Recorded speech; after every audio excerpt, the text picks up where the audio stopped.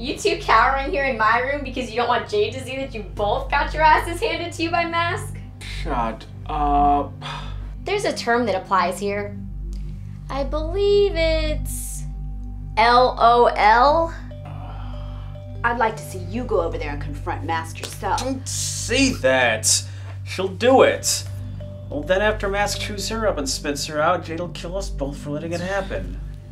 Wow, Sanders. Mask really did a number on you. I've never seen you looking so glum. I underestimated him. It won't happen again. What part of homicidal, ill-tempered, body-possessing ghost demon from hell escaped you until today? Technically, he's not a ghost. Yeah, look, nobody cares. So anyway, Jade wanted me to ask you if this little thing's got your underwear all up in a bunch and if you're gonna go and try to do something stupid. Such as? Such as going off book and trying to kill Mask for doing this to you? Of course not. So you are. Good to know. I don't see what the problem is. The ghost's gonna be obliterated anyway once Sanders reconfigures the dead room. What's the difference? The difference, you dumb jock, is that if Sanders raises a hand to Mask, the rest of them are gonna smite him.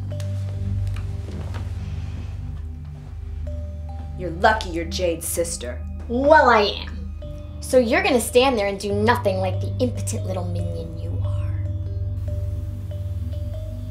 Looking like you're tough. Whatever. Ella. Yes, Dr. Sanders.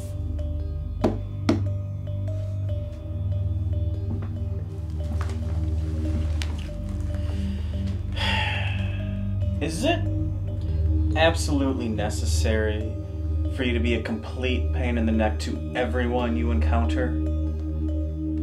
Nope. Oh. Then why do it?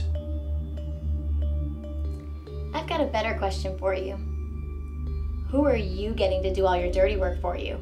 Because that's the only way you can avoid getting pwned if Mask gets taken out.